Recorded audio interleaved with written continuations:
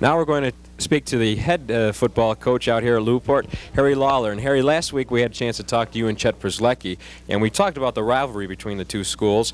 And you were very cut and dry about the fact that the rivalry didn't mean a whole lot to you, but it was the technical parts of the game that were important. And in that fourth quarter, I would have to say that you were right, and you found a few weaknesses there in the Niagara Wheatfield defense, and really went on turned a close game into a rout.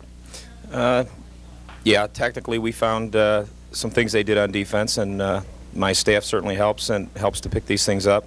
And we had caught them in a couple looks, and they were inside and we went outside, very simply. Now, preparing for that game mentally, you said, was not a problem. This Saturday's game, however, you'll be going against Lockport, which is coming off 2 straight losses. They lost their top quarterback.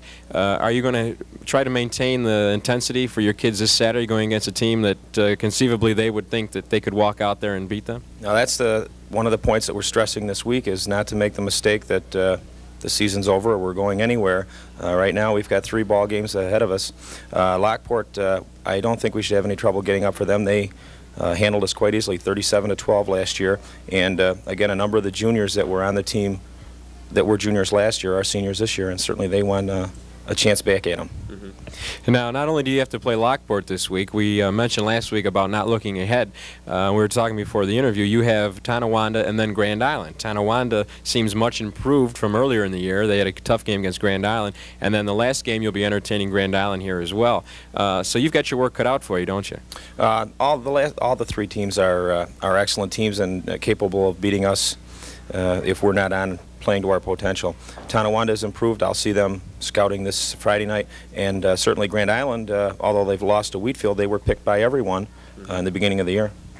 Now, as a first-year head coach, I know the season's not over, but you must be very pleased with what the outcome's been thus far.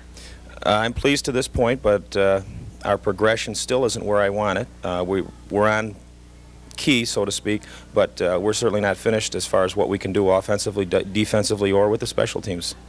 Okay, we want to wish you luck this Saturday against Lockport, regardless of what Chet Przlecki claims that I'm from Niagara Wheatfield, but we'd like to see you do well, and I want to congratulate you for a very excellent victory Saturday. Thanks, Bob.